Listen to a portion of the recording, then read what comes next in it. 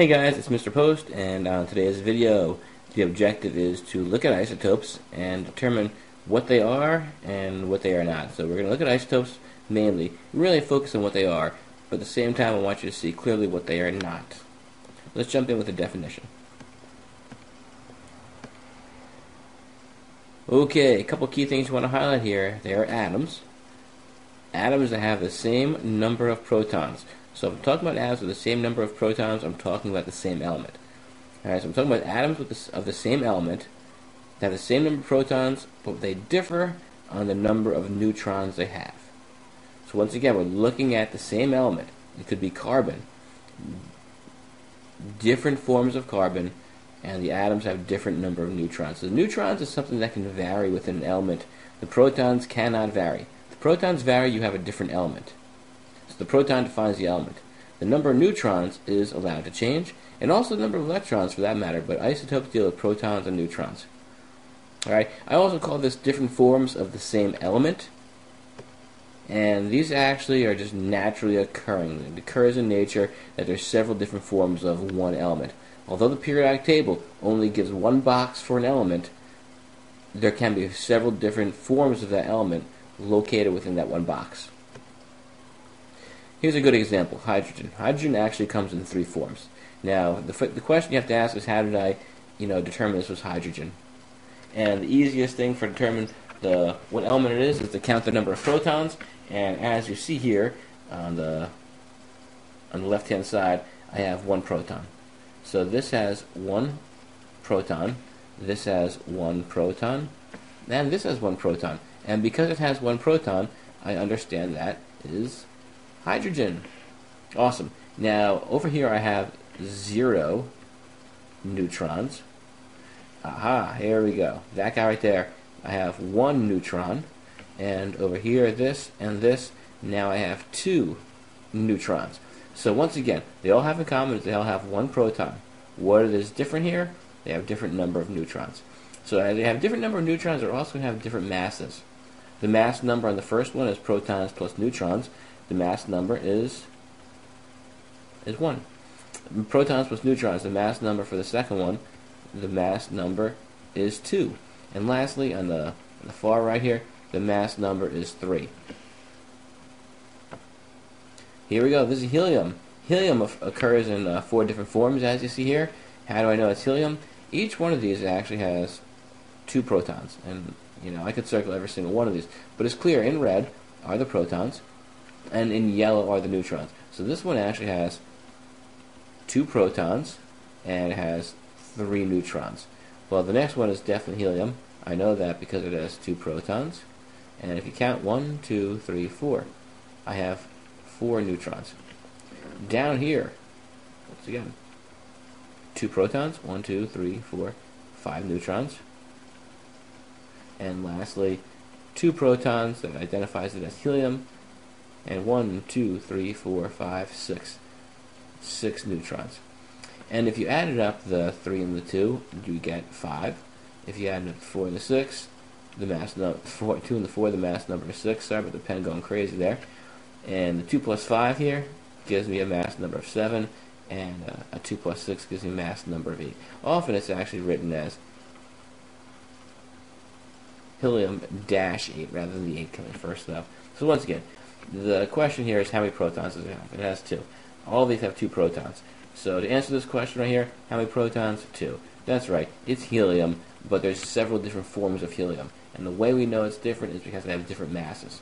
Different masses indicate different number of neutrons. Okay, here's lithium. Lithium occurs in 3 different varieties. Lithium 6, 7, and lithium 8. Those being the masses. And how do I know it's lithium? Well, every one of these little pictures here, I have 3 protons. 3 protons. 3 protons. So I'm trying to drive the point home that isotopes have the same number of protons, but where they differ, the different number of neutrons. So the number of neutrons in the first one is going to be, you can count them, 1, 2, 3. And the next one has 1, 2, 3, 4. And the last one, it actually has 5. So here we go. Another way to find this out is the number of neutrons is simply to take the top number is the mass number That's my protons and neutrons. The bottom number is my atomic number of protons. And just do a quick subtraction. 6 minus 3 is 3. 7 minus 3 is 4. And 8 minus 3 is going to be 5. That tells you how many neutrons you have here. Because once again, the mass number is a combination of protons plus my neutrons. And if the 3 here represents my number of protons, a simple subtraction cancels the protons, and you're left with the neutrons. So, once again, same number of protons, different number of neutrons. All in all, it's still lithium. Doesn't matter, it's still lithium, because it has 3 protons. Just varies in the number of neutrons in the nucleus. Okay, how do I know these guys are isotopes? Alright, how can I prove it? Well, the first criteria is it must be the same element. Alright, this element is element number 17, which is chlorine. Okay, great. Let's do a quick little subtraction here. Okay, and what do we get? Okay, we're going to have 20 neutrons over here.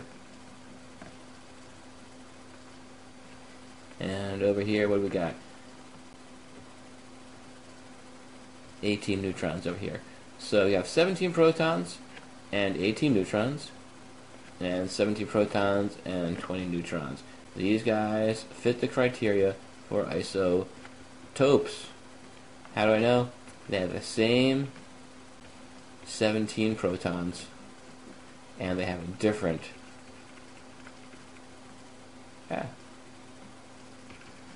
number of neutrons.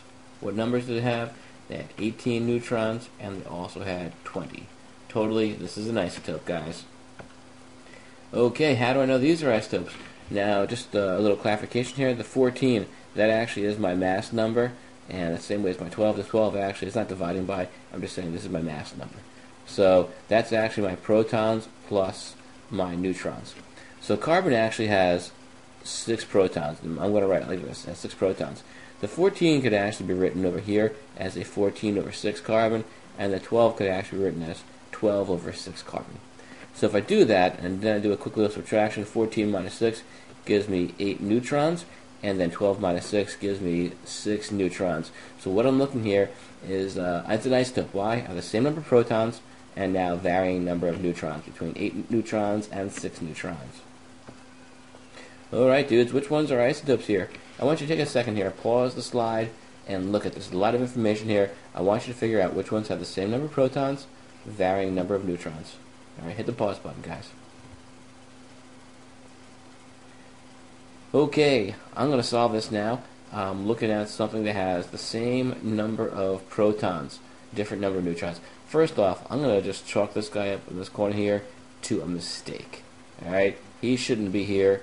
I'm just looking at him, and he can't have 5 protons and be the same as this element X. First off, these are all fictional elements. Okay?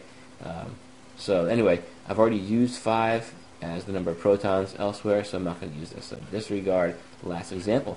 Okay, so up here I have 5 protons, 6 protons, 5 protons, 5 protons, 7 protons. The first criteria for isotope was the same number of protons. So I'm going to cross off this, and I'm going to cross off this. Alright, because this has 6 protons and this has 7. And they don't match anything on this board here. Next question is, same number of protons, different number of neutrons. Alright, surprisingly, I'm actually going to cross off this guy over here. Alright, because I do have the same number of protons, but I also have the same number of neutrons, because the mass number is 15 and the mass number is 15. I'm just actually going to cross this off. I need to have a different number of neutrons. Alright, 15 minus 5 tells me there's actually 10 neutrons, and 16 minus 5 tells me I have 11 neutrons. So what do I have? 5 protons, 10 neutrons, 5 protons, 11 neutrons. Alright, these two are my survivors, they're my isotopes. Alright, hope you got that one right. On this slide, same way guys, I want you to take a look at this and tell me which elements are, which atoms here are isotopes. Which ones have the same number of protons, different number of neutrons. Once again, press pause right now, try it on your own. Okay, in order to be the same number of protons, I must have the same element. So I'm looking for 2 or more of the same element here. This is gone. I'm going to eliminate this and this because I don't have 2 or more of the same element. I'm looking for the element, this fake one, this fictitious element called R, and I have to figure out which one is right. Well, these two are the identical elements here, so I don't have a different number of neutrons. It can't be that. The only one it can actually be is going to be this one. The different in the mass number, 21 and 20 being the mass number. All right, so that's my mass number right here. And it's my mass number. It's protons and neutrons combined. So different number of protons and different number of same protons, because it's the same element, must have a different number of neutrons in order to have different mass numbers. Alright guys, and I think we're going to look at this one now as the final one, mixing up how I write the elements out. The question is, which ones are isotopes? Once again, the test is same number of protons, different number of neutrons. So let's start off. Which one has the same number of protons? Okay, it's definitely not going to be, there's no Z here, there's no W, and there's no repeating Y's. So they're out of the question because they don't have the same number of protons. Okay, the next one. Which ones are my same number of neutrons? I'm sorry, different number of neutrons. Okay, 3 elements left, X's, X's, and X's. Well, this has a mass number of 15, and this actually has a mass number of 15 as well. It is still the same element. So I'm going to cross that out. This has a mass number of 16. Alright, so therefore these guys are my isotopes. Same number of protons, different number of neutrons. And how do you know? Well, this X has 5 protons. So that means this X actually also has 5 protons as well. The 16 can be drawn over on top, 16 over 5X. Alright, this is actually identical to the slide back here, but I think I just kind of drew it a little differently actually. Instead of the Z being 15 over 7Z, I just made it Z15. Okay, so I do think there are some very similar appearances to the previous 2 slides, guys. Alright, let's exit once again. We're talking about atoms with the same number of protons, but just varying or different number of neutrons, different forms of the same element, as I hope you have seen so far, and lastly, these all occur naturally. So, hope this sticks with you guys, okay? Enjoy.